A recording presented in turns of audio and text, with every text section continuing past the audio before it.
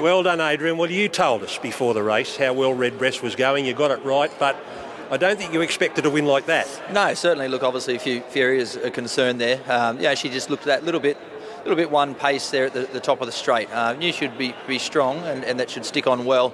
I was thinking that next couple of runs will be better when we can get her out and trip, but really encouraged to see her pick herself up and fight as well as she did there. Maybe that third trial was vital going into it. Yeah, look, no doubt. Sort of having that extra grounding coming here today on potentially testing conditions and just the style of horse that she is. She can be a little bit strong within herself, the racing pattern that she likes to have. So she does need to be pretty forward and pretty fit when she goes to the races. Otherwise, she makes herself honourable. Good job. Thanks very much.